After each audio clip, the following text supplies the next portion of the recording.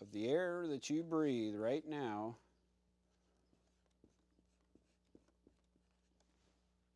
is nitrogen. And it's 2 of them. So N2 is an N triple bond. And the way you'll really draw this is having electron pairs, because you always got to count the electron pairs. So the triangle really has a little pair of electrons there. The bottom of the clubs has little electrons there. But we're just dealing with bonding here. This is the whole key that no one talks about when they're teaching chemistry. This is the different view, why I tell you if you learn it this way, you're learning the bonding. If you got the bonding down, counting the electrons, all that other stuff you'll be able to look up on a table that they'll give you. But this is what you have to learn. The octets are all 8s, but since we're bonding here with our triangles, watch what happens. One nitrogen's a triangle. It's got 3 bonds. Another triangle with 3 bonds. What do you get? Something that looks kind of artistic, huh? Isn't that one of those 3-dimensional kind of deals? Is this frontwards or backwards? We'll put the N here.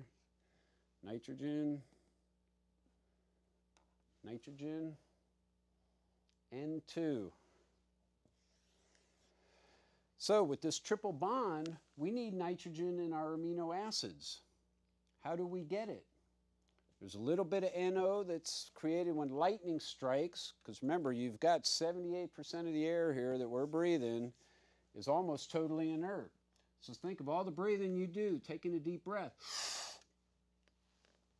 8/10 roughly of that is nitrogen, N2 with a triple bond. So what do you think it does when it goes into your lungs? Nothing. Doesn't react at all. What your lungs are trying to do is get the O2 in and the CO2 out. So this kind of insulates it, that things don't instantaneously combust. So our shapes that I'm promoting here, what's going to be cool for nitrogen is we've got our old amino acid backbone. Remember that. We've got a nitrogen that is bound to a carbon. Carbon's always a diamond. That's what's so great about this. Carbon technically should be black. That's why I don't like the suit thing working with that. So carbon, 4 bonds. What do we know that it's bound to another carbon that gets the double bonded oxygen on it? So let's throw 2 bonds down here to oxygen that now, this is a cool one we just came up with. It's going to be the quarter moon. So say oxygen out here is quarter moon, but we can dot in the rest of the moon. So double bonded O to the carbon. We've got one more bond up here. Well, where does that go? See, this is the repeating session of the, we're going to write here, N. Now what's neat is N's got a little double bond thing here. So I'm going to show you this just because it's artistic. We're trying to make it art, right? So here is nitrogen would technically be the diamond and a lone pair of electrons up there. Makes it kind of like a little alien spaceship, doesn't it? So that's what nitrogen is. Nitrogen, let's say ammonia is NH3. Write that here. NH3 is ammonia. So we could call him the ammonia alien. It's got 3 bonds. What are hydrogens here? They're little dots. So we'll draw a dot and a dot and a dot. Now this is really what the chemical structure looks like for ammonia. 3 hydrogens that are protons are out there bonded in a lone pair of electrons. But see, back to our shapes here now too. We know that nitrogen's got 3 bonds. So the carbon here is one bond. This nitrogen is what's going to be over here. So I guess we could draw that one in. A triangle. See, we're not even going to draw the N or be thinking anything. We're just on triangle. And it's a line to it. And you know what this actually gets up there? A dot. So, see the repeating sessions now? This middle carbon, though, this is the one where you're learning your chemistry. This is so cool because this holds the amino acid out there. And it's going to usually hold it by another carbon. So you're going to have a carbon-carbon. Call it a diamond-diamond bond. And when you see it on a test, the D, diamond, will remind you of double. No, that'll just confuse you. Strike that from the record. Okay. And up here. Triangle, there's only one more it can do. You need a carbon's going to be a diamond. Now this amino acid you get to see is going to be hanging off here.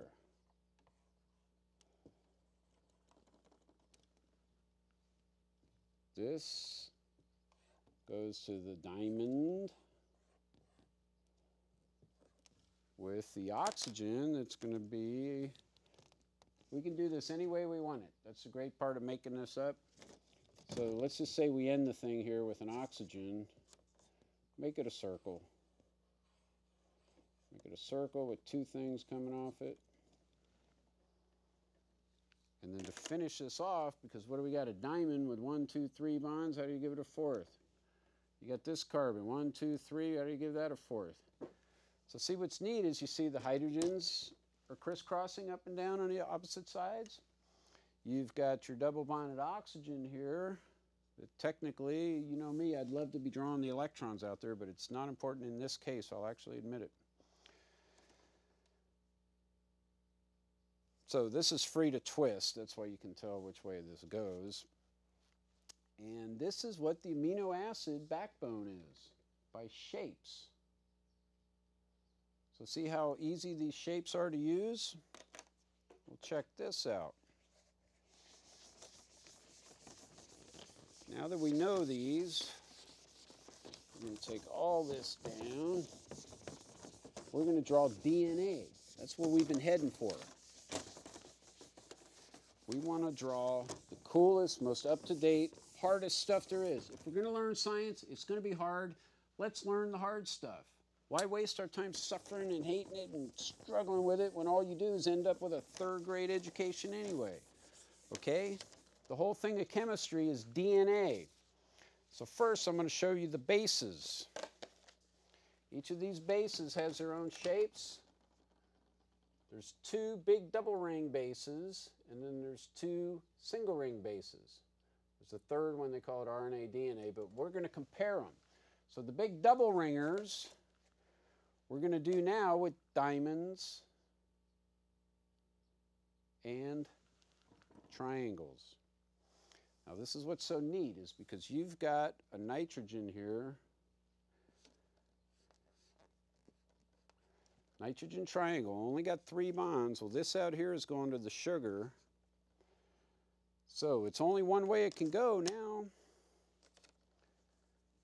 And we know it's not nitrogen to nitrogen, so it's got to go to a carbon. It's going to be a triangle up here. Try and keep that thick. Triangle. This triangle goes up to a diamond. Goes to a triangle. Triangle goes to diamond. Now see, I'm no brainiac, but I can draw the DNA chemical structure just knowing that there's a nitrogen in a 5-membered ring, and they're not touching, so there's no other way this could be. So this has to be right. You're going to have a nitrogen to a carbon to a nitrogen to a carbon-carbon, and then back around on the nitrogen. So these are little tricks you can teach yourself, and now it's just a matter of Since the carbon-nitrogen bonds are in, just fill the ones with the